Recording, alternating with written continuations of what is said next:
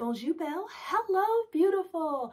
I'm Patrice, and I'd like to welcome you to my channel. If this is your first time here, welcome. If you've been here before, welcome back. Today, we are going to talk about setting intentions. But first, what does it mean to set an intention?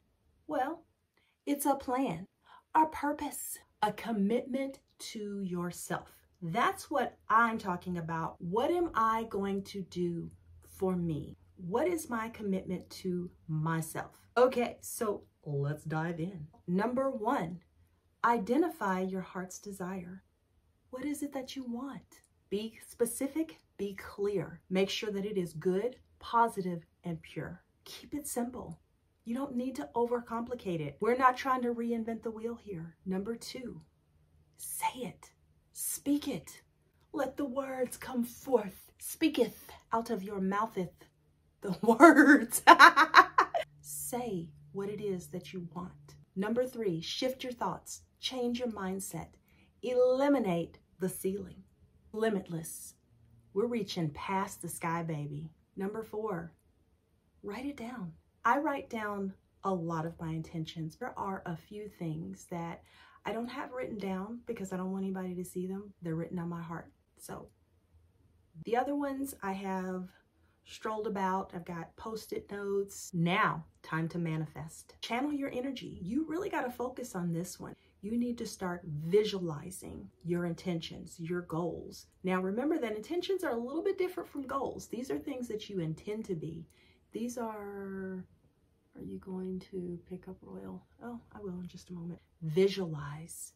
Number six, moving towards your goals. In order to have your intentions manifest, you can't just say, okay, I want this, and then not do anything to make it happen. This is where you develop a plan to achieve your intentions.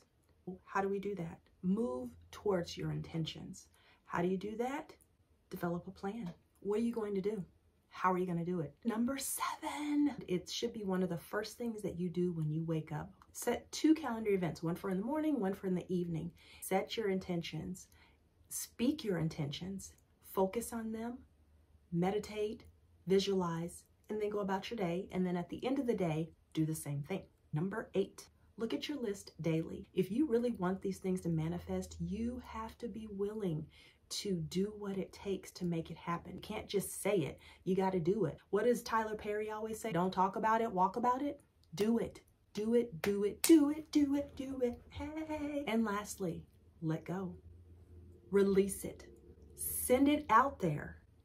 Do your part now, but make it happen. If you're all over the place with your intentions, then 9 times out of 10, they're not going to manifest. They're your intentions, so it's your responsibility to do your part. Whether that's visualizing, writing them down, making a plan so that you can move forward. But don't expect something to happen if you aren't willing to do something to make it happen. We're at the top of the year. I do hope that you set your intentions, you make them clear, you move towards your intentions, and I hope that they manifest for you.